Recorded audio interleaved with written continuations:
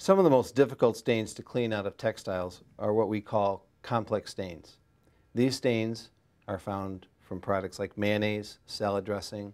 The reason that they're called complex stains is that there are both food-based protein oils and there are also synthetic oils.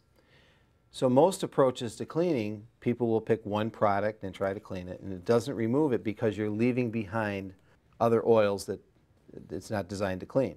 I'm going to take mayonnaise and push it into the fabric. Again, remember that the very first thing that we want to do when we have a stain like this is we want to remove the excess. And so the brush again has been developed so that the leading edge of it can be used to push across the fabric and capture the excess spill and move it onto a blotting cloth. Once we've removed most of the stain, it's now time to apply the products. And it's very important that we use both products. The gold, Crypton Gold, is designed to remove the food-based stains. Crypton Purple is designed to remove the synthetic-based oil stains. They can be used in combination by applying one product directly and then the second, the purple, along with it.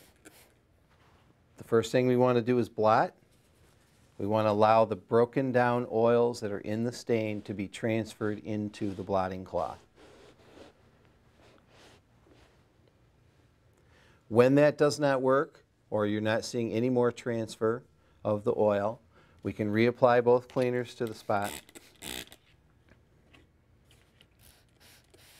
And at this point, we want to introduce the upholstery brush. And the upholstery brush is soft, and it allows us to work the cleaner into the fiber without damaging the fiber.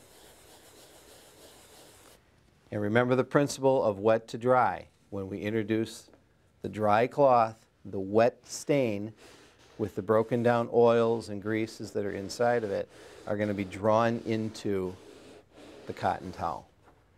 And that's how we remove an oil-based stain from textile.